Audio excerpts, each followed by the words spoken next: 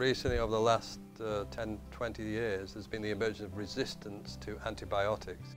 What we do is we analyse the DNA or the genetic blueprint of the bacteria, and we can identify the relatives of the bacteria, then we can build family trees.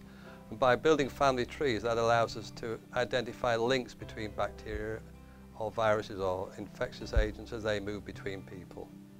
We can apply that to diseases like Clostridium difficile or C. difficile. We can also apply it outside. For example, we've been studying antibiotic-resistant typhoid, which is not present obviously in the UK, but is globally a real problem. It's driven by antibiotic resistance, but we're able to track that bacteria and also predict where it might go next. We want to be able to build up a picture of how infections are spreading around the hospital, intervene, reduce the level of infection, reduce the threat to the patient, and then keep it at that level.